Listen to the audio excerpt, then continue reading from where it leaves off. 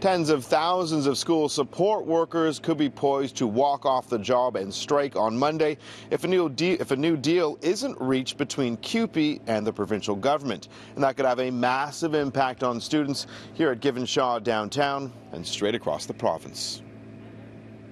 If there is no fair deal to be reached, make no mistake, CUPE members are ready for full strike action on October 7th.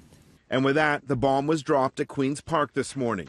Just 3 days ago, CUPE began a Work to Rule campaign. The union represents more than 55,000 educational assistants, custodial staff, administrative assistants, and other educational support workers straight across Ontario. Today, the union was pressed for why they decided to move so quickly towards strike action. They claimed the provincial government left them with little to no option. Within minutes of Work to Rule beginning on Monday, school boards had already taken the initiatives to have children as young as 10 and 11 doing supervision.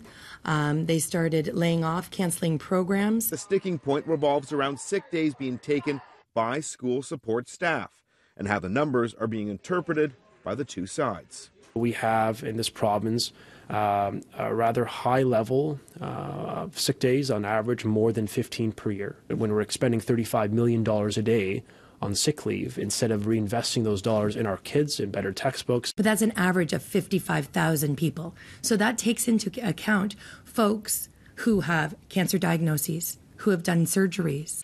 The one thing both sides agree on is that the strike date set today is a negotiating tactic, though it could blow up in students' faces. On their website, the York Region District School Board says families are strongly encouraged to begin making alternative childcare arrangements, going on to say this strike action may result in school closures. City News spoke with the TDSB today, who told us contingency plans are currently being discussed. We urge parents to check the TDSB website often, as that's where the most current information will be found. Now, there's a chance as well that some teachers may join support workers on the picket line. Each of the teachers' unions that we have been in touch with have expressed their support and solidarity for our members. There's already valid concerns that safety of children may already be compromised. CUPE has advised its members to hand over school security system responsibilities to administrators. The Trillium Lakelands District School Board in Cottage Country sent out a note to parents at one school telling them the locked door system will be disabled during the current CUPE job action, as there will not be available administration staff to monitor. If someone was to walk into a school in our province and harm, injure, or even worse to students here in this province, who's at fault?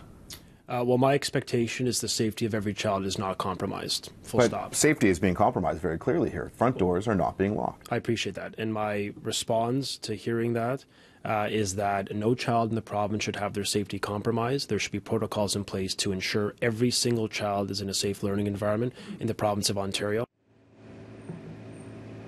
We did speak with the Toronto District School Board today. They tell us that all doors will be locked at their schools in the city, though they're telling parents and students there could be a delay having the doors opened.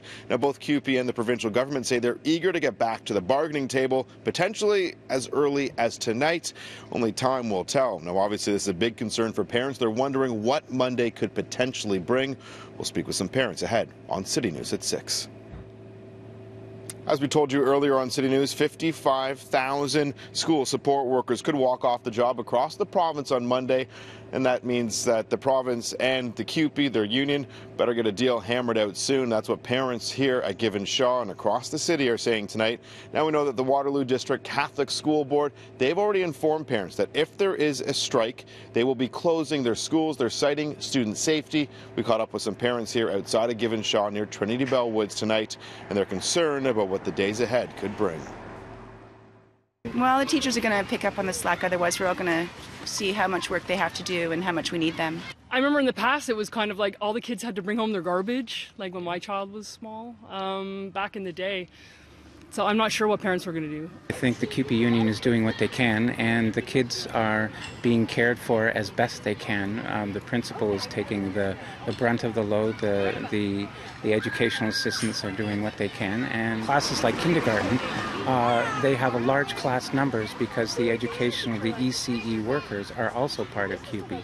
So you can't keep a kindergarten classroom going, in my opinion, with only one worker. It's designed for 2 teachers, and one of those teachers are going to be on strike. Tonight, the York Region District School Board is urging parents to find a contingency plan, saying that schools could be closed if there is a strike on Monday. Meanwhile, the TDSB says they're still looking at all options and are urging families to go on their website for the latest.